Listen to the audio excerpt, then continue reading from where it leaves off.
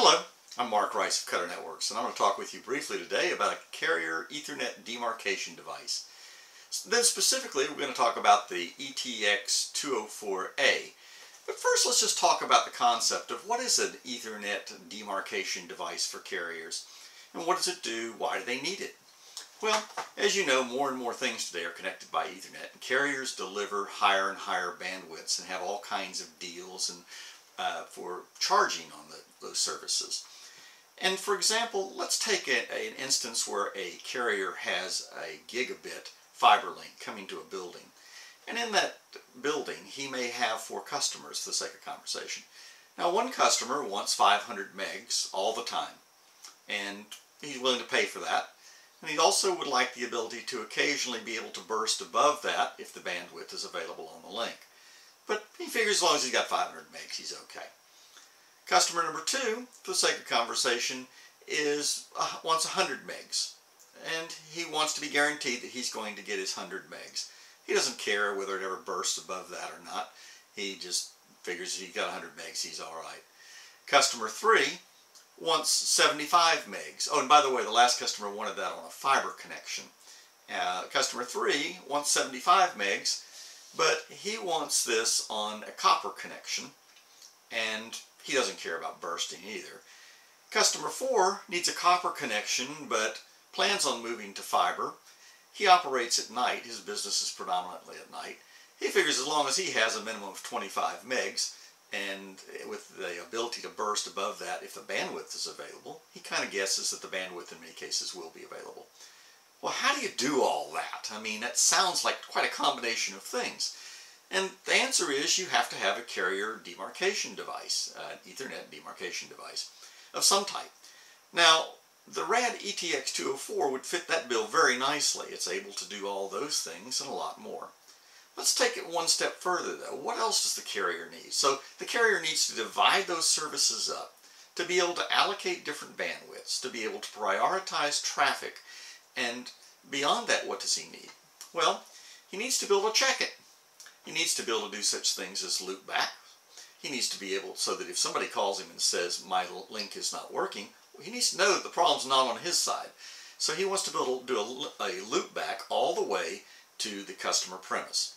So how does he do that? Well, once again, if he had that ETX-204 there, he'd be able to do that. You know, he doesn't want to have to roll trucks to see if there's a problem. He wants to be able to do that remotely. He also might want to do other things. He wants to get ongoing, proactive information so that if there's a problem, if he sees that the link is becoming saturated, he wants to know that in advance of any customer ever calling him. How does he do that?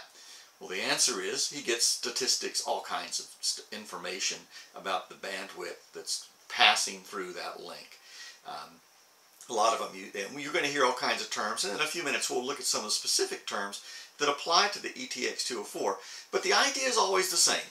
Basically, a carrier Ethernet demarcation device is designed to allow that carrier to control the traffic, separate the traffic, rate limit the traffic, prioritize the traffic, and be able to test his network to make sure that it's doing everything it's supposed to do.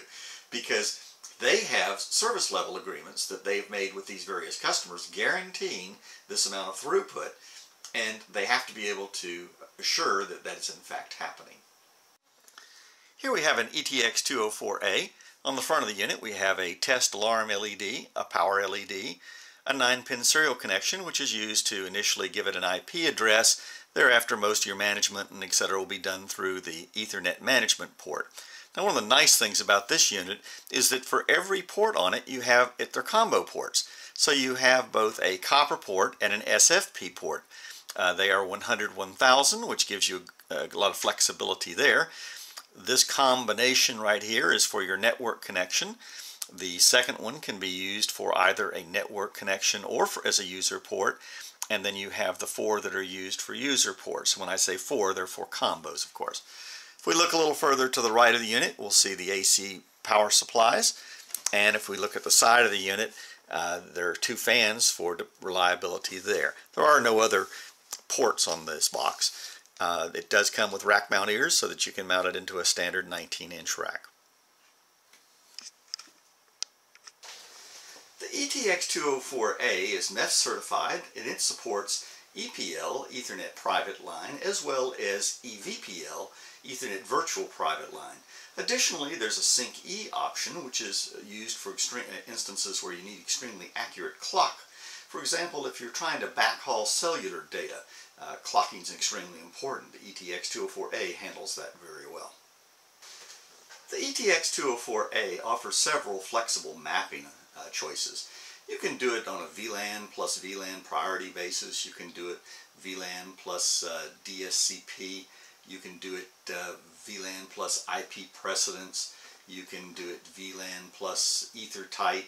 You can do it via destination or source IP or MAC address. So you've got a lot of options there. The QoS basically has three aspects. You have rate limitation, traffic shaping, and traffic prioritization. And it has a long list of features, as we've mentioned some of them, but the list goes on. This product was really designed from the ground up with the carrier in mind.